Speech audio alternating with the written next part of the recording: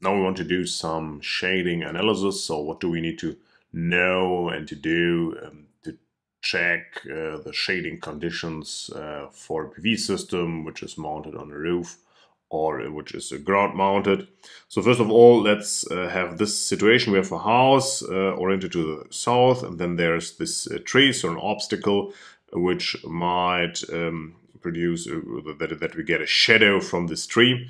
And so first of all, let's think about this situation. We have 8 modules we want to install on this roof. Each module consists of 2 bypass diodes. So it's a very simple situation. We have this module, then we have the cells, and then we have 2 of these bypass diodes, 1 and 2, which helps us to reduce the losses. And what we want to do is now let's mount these modules on the one hand vertically on the roof, and on the other hand let's install them horizontally mounted and check what is the consequence if this tree or if we get a shadow of this tree on our roof. So this is our module with these 2 bypass diodes, and now let's first start with the vertically mounted situation, so that we have this module. It's module number 1, number 2, 3, and 4. So 4 mounted, vertically mounted, and then we have a second row again vertically mounted. What does this mean? So the bypass diodes are somewhere here at the top or at the bottom, doesn't matter. And what do we get in this case with these modules? Now we have the situation that we have a shadow coming from this tree. So let's think about this is the shadow of the tree, that we have this shadow here, something like this, that we have this here somewhere over here. So that is the shadow we get. So you see that the modules are covered, and in this case, what do we have? We have now, let's say, in this case, 5 or even 6 bypass diodes are shaded. So this we have here, this module, this has 2 more bypass diodes which are shaded here. The same situation here. Let's say this is just the left one, not the right one. So the right one is not shaded. So in this case, we have 5 bypass diodes are shaded. In total, we have, as I said, 8 modules, and thus we have 16 bypass diodes. And 5 of these diodes are shaded due to this vertically mounted situation. So that's the vertically mounted. So 5 bypass diodes are shaded. So the energy loss in this case, as with 5 shaded bypass diodes, is about, let's say, 30-31%. So the energy loss is rather large. In this case, energy loss, it's about 30%, something like this, 31. About this. Now, can we reduce this energy loss just with switching the situation, or just turning around the modules, that we don't mount them vertically but horizontally? And let's think about this situation on the second example. So now they are horizontally mounted. Horizontally mounted. So what does it mean? We just turn them around by 90 degrees, and then we have 1 module, the second module, the third module, and the fourth module, and then second row. Of course, the modules have the same size. Now the bypass diodes are located on the right hand side. And of course, what we get is we get the same shadow at noon. Of course, not a perfect situation for this PV system. So we have something like this. So this is again the shadow, and we are somewhere here. So that might be the shadow of our tree. So in this case now we just have 2 or even 3 bypass dies shaded. So of course this you see here, for example, this module is right outside of this shadow. So in this case we would just have 2. Later in the afternoon, perhaps as the shadow moves, the sun moves across the horizon, so the shadow moves in this direction, of course.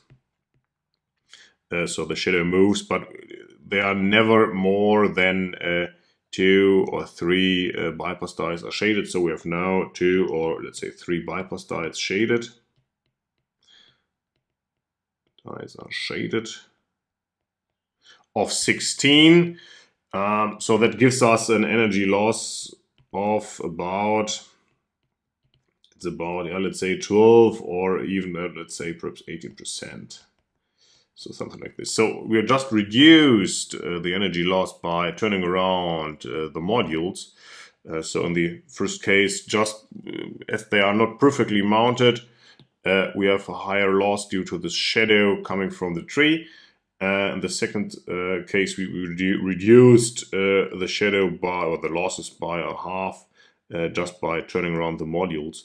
And this is very important, that you can improve the energy yield of your system by optimization, by thinking about what is the best mounting condition for the modules. Perhaps you say, okay, I don't install a module which might be highly covered by a shadow, if there's a chimney, for example, to reduce the losses from the technical and of course from the economical point of view.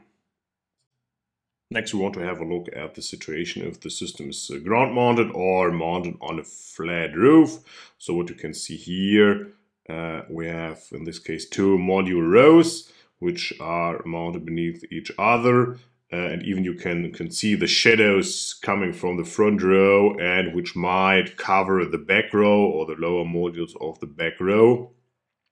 And now we will think about what is the situation regarding these shadows we get. So we need to define some angles and some distances. So what we have is we have the distance of the module row. So that is the distance from the bottom edge of the module, so that's the distance d.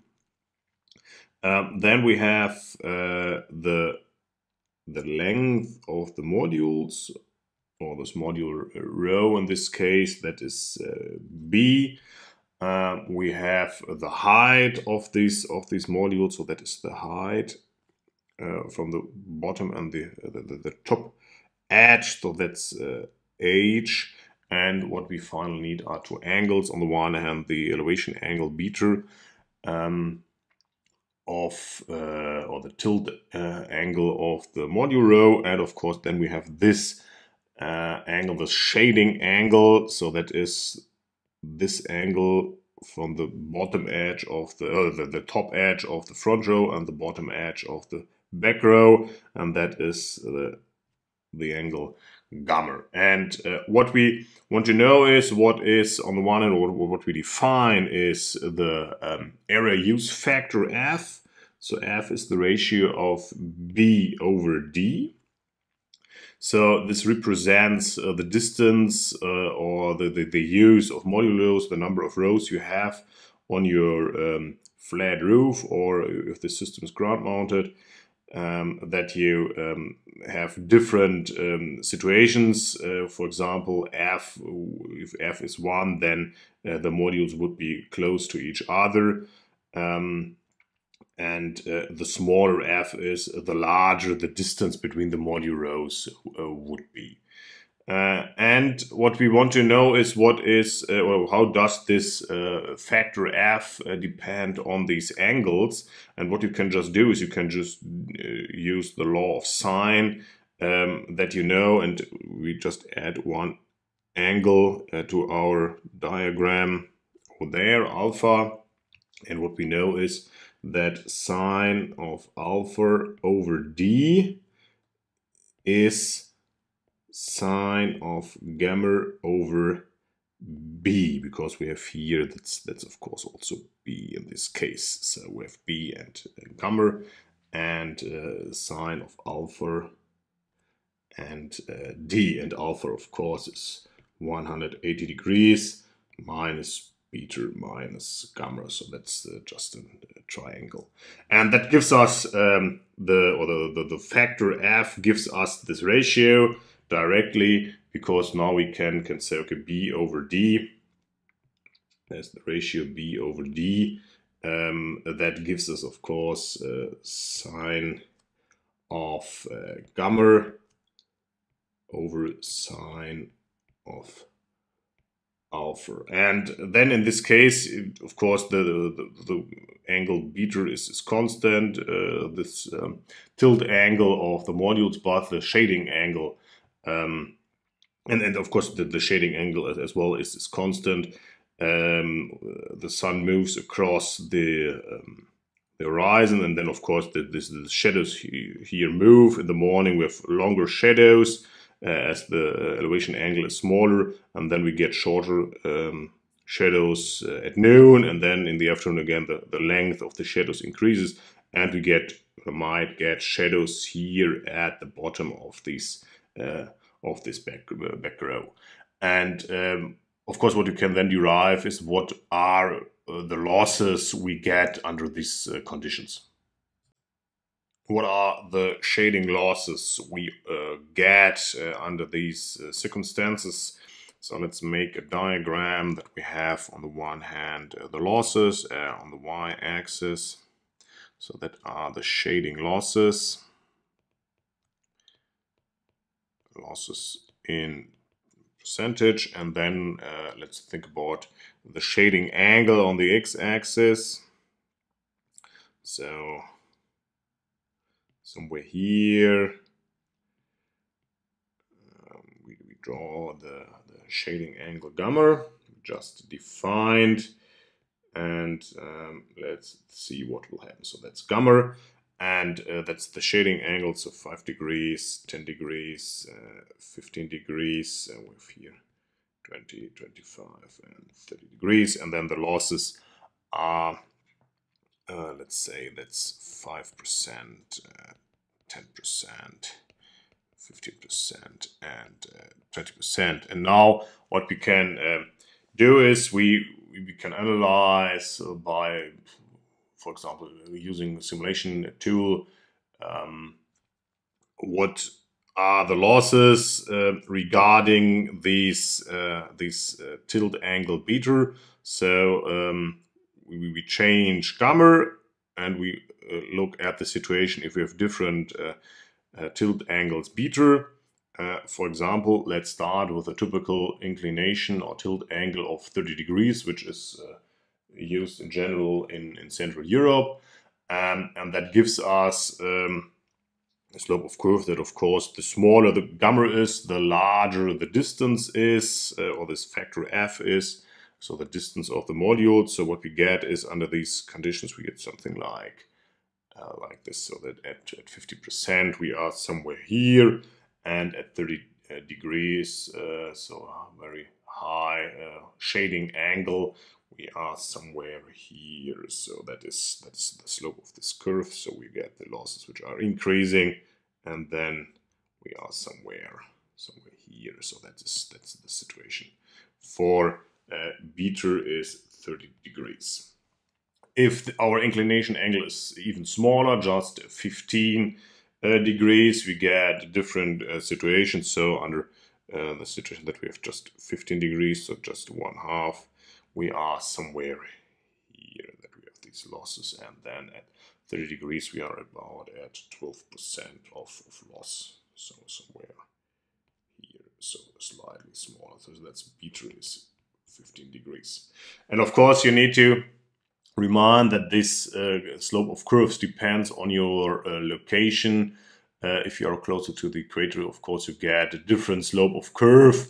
That under, for example, if you do this for southern Spain, for example, the situation looks different. For example, let's just add this slope of, or this characteristic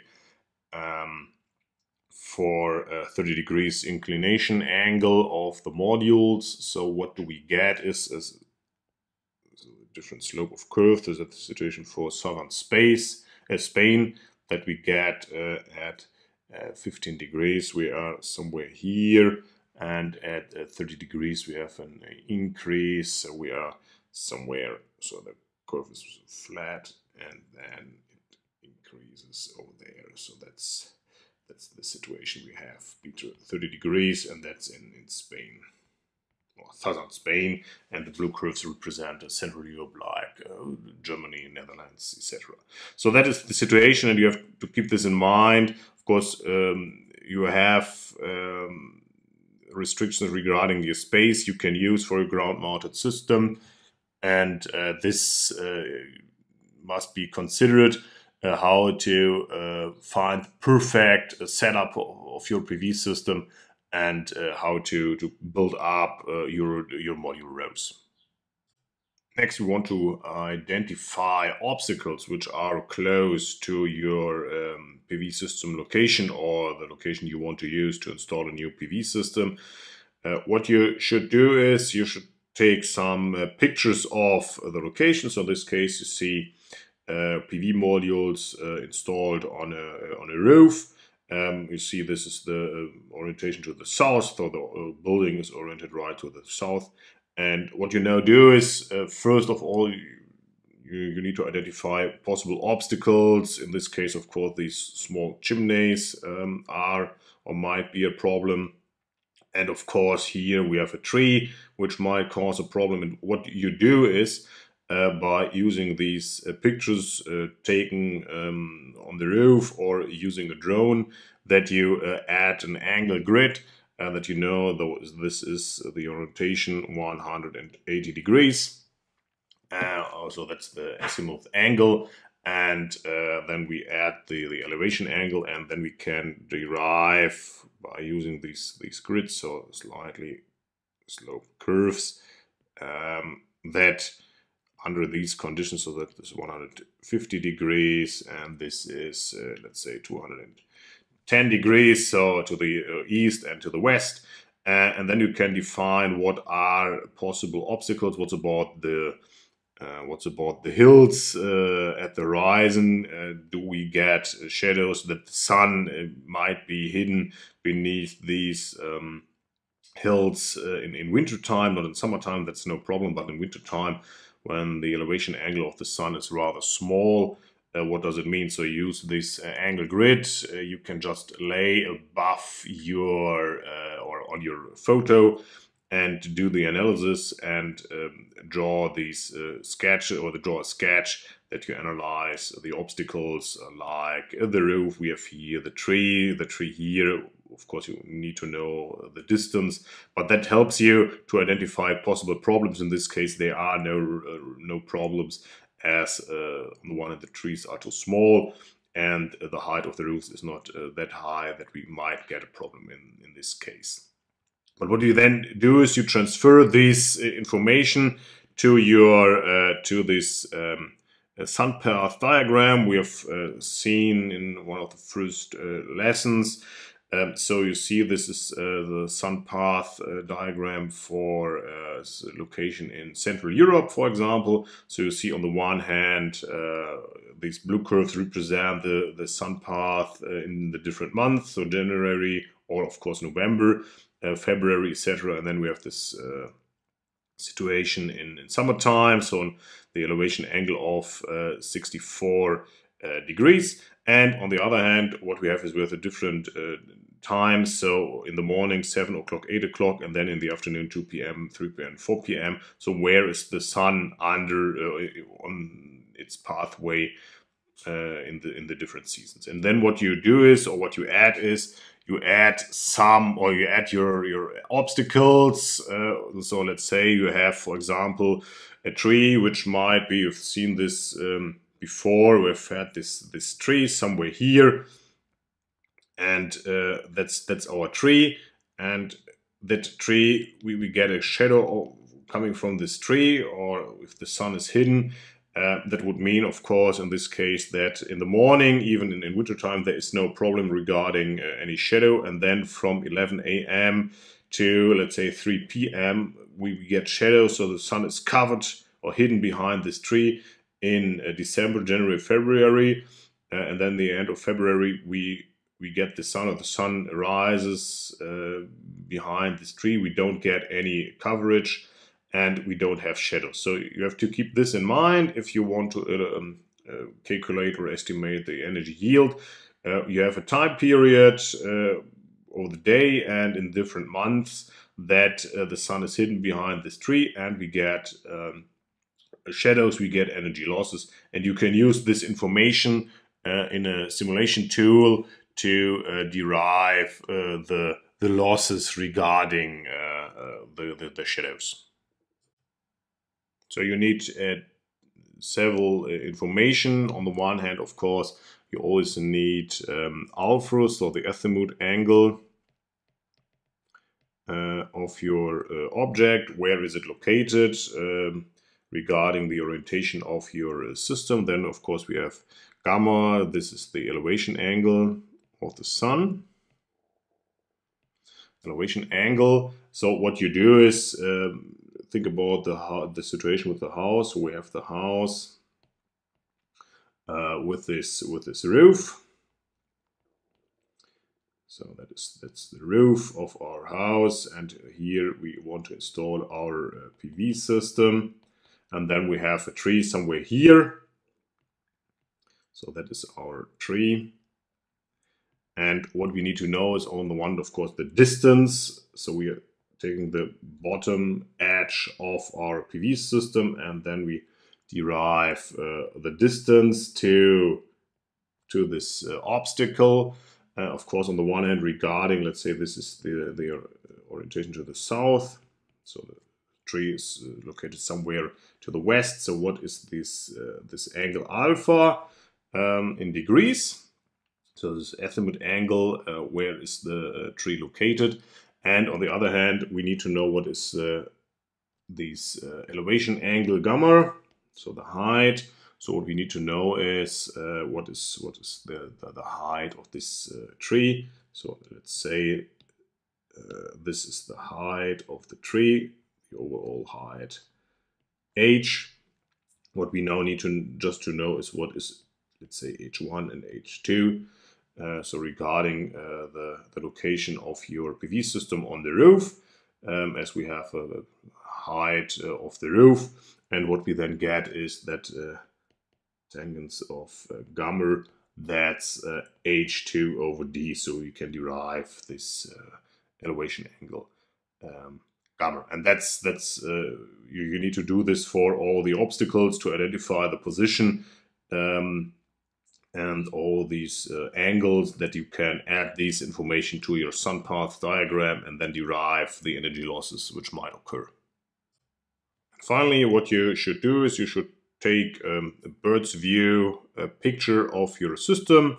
You can use satellite photos or photos taken from planes, which are provided in the internet. Or, of course, what you can do is you can use a drone to take this bird's eye view and identify the obstacles. So in this case, again, we have our PV system. In our case, now the orientation that's to the top, that's south. And now what we want to do is we want to identify the obstacles. So what you see is here on the one hand we have this tree. We have here on the left hand side there might be a tree. Then we have this roof here over there, and here is also a tree which might cover. And what you do is now you make a sketch of this roof of this PV system and the location, to identify all the obstacles which might interfere with your system. So what you do is, let's make this a quick sketch of this system. So we have our PV system somewhere like this. Then we have here is one tree, and we have a second tree somewhere here. And if you take a look, we have this third tree somewhere here. And then we need to derive what is the distance. We have this roof. And That's the roof of the neighboring building. And we need to know what are the heights, and so that's the reason why you need this second picture. You see the tree here on the left hand side. This tree is far away, this is rather close, but the tree is not the problem. Even this tree is smaller than the height of our system, so there is no problem. We can just add the data to our system. So on the one hand, or to our sketch, that we have a height in this case. So let's think about the roof has a height of 6 meters. So the tree has also a height of 6 meters. So that the height, and this one is even smaller with 5 meters, and that might be 7 meters. And then we need to think about what is the distance. So the distance here in this case, D, is just 1 meter, so that's a problem. That distance is smaller than 1 meter, but the tree is still too small that we don't get a problem now. We might get a problem in future as the tree grows, and we might get shadows somewhere here or there coming from this tree in the afternoon. When the sun is somewhere here, and we might get shadows. The elevation angle of the sun is rather small, so that might be an issue in the midterm future. And finally, the third tree is rather far away, so the distance from our system is, let's say, 3 or even 4 meters. I don't know, 4 meters. So, and you use this sketch to derive what are the obstacles which might interfere with your system, and you use this information in simulation tools for your PV system to calculate or simulate the energy losses due to shading, and to get a detailed overview of your system. And that is, of course, one important issue regarding planning and setting up your PV system.